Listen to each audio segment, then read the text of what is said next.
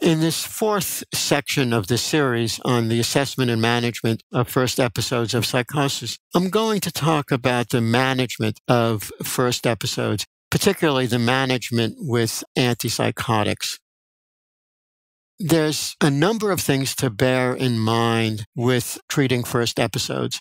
One is that at a first episode, patients have a high likelihood of showing a good response, but also a very high likelihood of having side effects. So this leads to a number of treatment principles.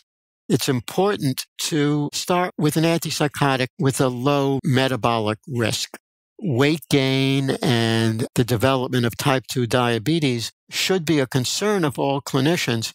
That's why most clinicians will choose second-generation antipsychotics because they're better tolerated. But I think that most would choose an antipsychotic that has a relatively low metabolic risk, which would mean that drugs like olanzapine and quetiapine might not be the best consideration for a first episode.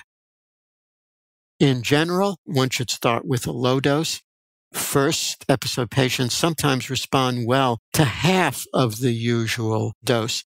Sometimes clinicians will find it hard to find a medication that first episode patients tolerate. So if a patient doesn't tolerate one, it's important to try a second. The other is that many patients do better on long-acting formulations.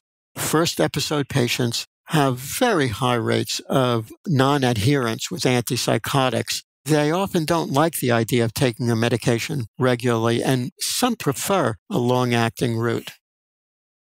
Patients in a first episode have a high likelihood of responding well. There are studies that suggest that the response rate should be somewhere in the range of 60 to 80%. An important guideline is to identify those who don't respond well at a relatively early stage. If somebody isn't doing well on, say, 2 antipsychotics, we don't want them to go untreated for months and months. It's important to consider an alternative like clozapine.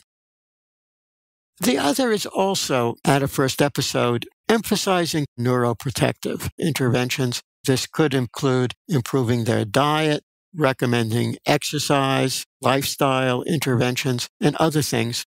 It's better if the services are provided with comprehensive services. So it include not just an antipsychotic, but consideration of cognitive behavior therapy and other treatment.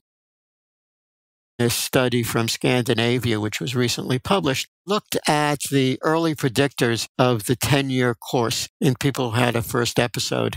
The thing that stands out is not having a remission during the first 3 months. It was a very powerful predictor of a poor long-term course, which again suggests if somebody isn't doing well to change treatments. And in a later lecture, I'm going to talk about treatment resistance and sometimes the value of getting these patients on clozapine.